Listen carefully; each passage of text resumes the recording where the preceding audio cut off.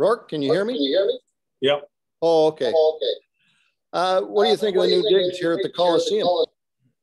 Yeah, it's my first day here, so I had to figure out how to get in the building first. But obviously never been in here before. It's pretty cool building. I've heard it's pretty awesome with fans, but I'll have to do this year.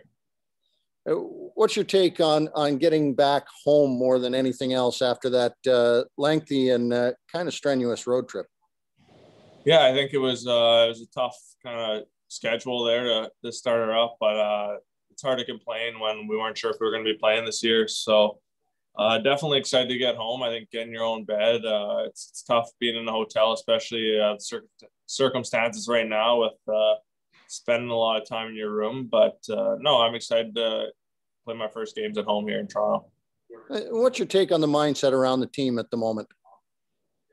Yeah, I think we have a pretty good mindset. I think it was good yesterday, get a day off, but I think through the 8 games there, I think we kept getting better at times, and I think we're just going to keep pushing forward. And obviously, it's a special year, but I think we got a good group in there. Next question goes to Nick Barden. Go ahead, Nick. Hey, Rourke. Obviously, it was a good road trip, but I was wondering, were there any things that maybe you guys talked about as a group that should be worked on and were worked on in the practice today? Yeah, I think just sticking to our systems with a few things, maybe break it out a little bit cleaner, coming together, trying to get a little bit more speed on our regroups. But with practices like this, it's we try to, everyone try to stay focused and get as much in as we could. Obviously, you don't want to be out there long with the kind of schedule coming up. Next question goes to Justin Levine. Go ahead, Justin. Hey, Rourke, thanks for doing this. So let's take a look at the Stockton road trip where you guys started strong, but the last game, things kind of fell apart. Can you kind of walk me through what you think, might have went wrong for the Marlies in the 8-1 loss?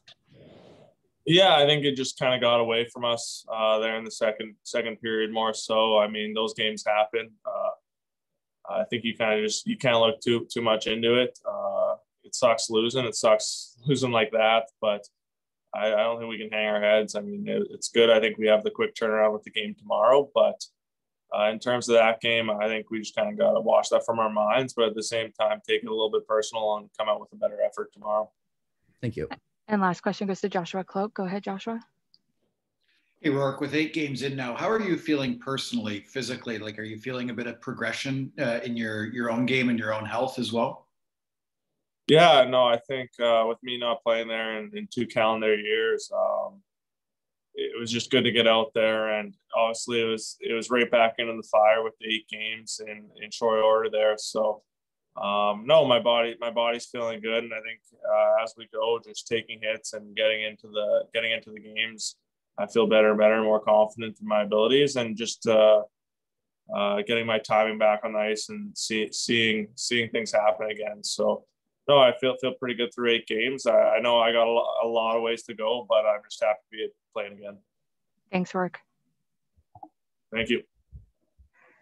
Thanks, everyone, for your